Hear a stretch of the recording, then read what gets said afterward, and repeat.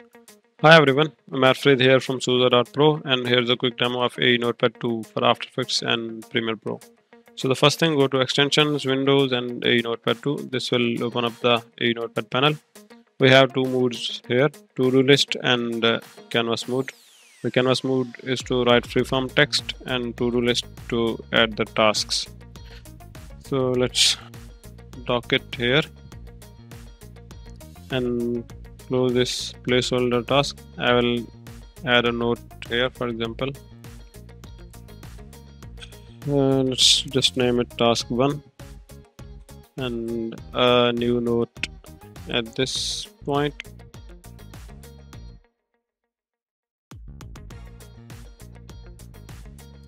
Great.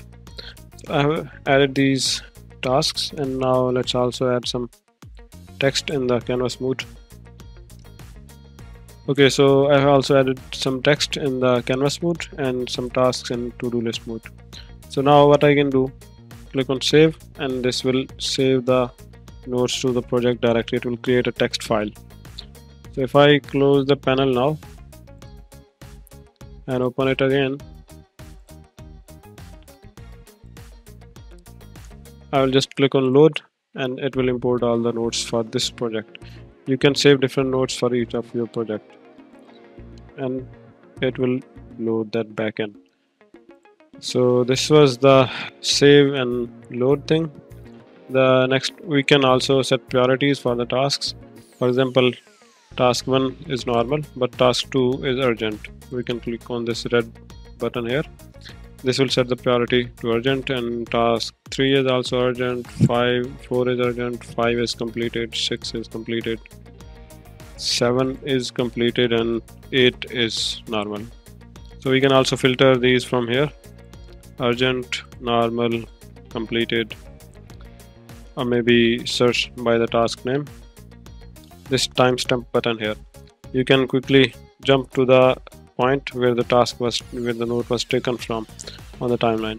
So for example, task 1, it was taken at this point. For example, task 8, it was taken from this composition and at this time. So it knows the compositions and the timestamps. And the new thing, export to PDF. If I click export to PDF now, generated a PDF report inside my project directory. So let me just open that up. Here is it. So it created a Notepad report, the time and host, After Effects or Premiere Pro. It knows the tasks, urgent, completed, and these are the tasks and also the canvas text.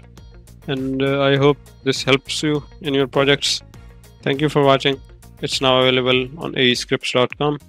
Allah Hafiz.